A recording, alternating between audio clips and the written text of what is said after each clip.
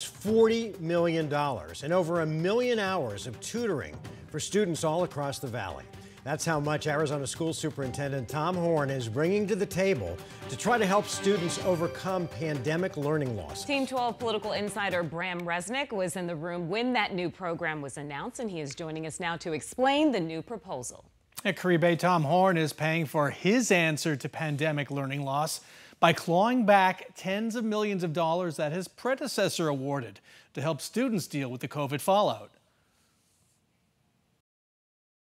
Arizona school children will be getting more hands-on attention.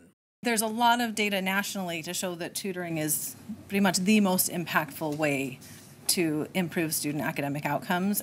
The Arizona Department of Education will spend $40 million on tutoring that targets 1st through 8th grade students in public or charter schools. Sessions would last 4 days a week for 6 weeks. The goal is to rebuild students' reading, writing, and math skills that were lost during the pandemic. And we want to make sure that the funds are actually used to make up for learning loss.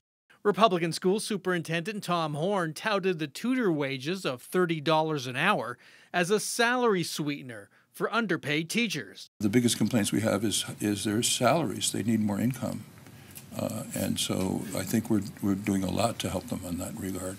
Horne is paying for the tutors by clawing back federal dollars that his predecessor awarded to help students deal with the COVID fallout. So this was actually more than I was expecting. So it was like opening presents this morning in my email. Under former Democratic School Superintendent Kathy Hoffman, the Department of Education allocated $130 million to local agencies. Horne clawed back up to $75 million. 2 programs he opposes were a target. It was a wide variety of things. In some cases, it was either mental health or social emotional learning. And the tutoring program is still getting up and running. A Department of Education website will take students' applications starting September 15th.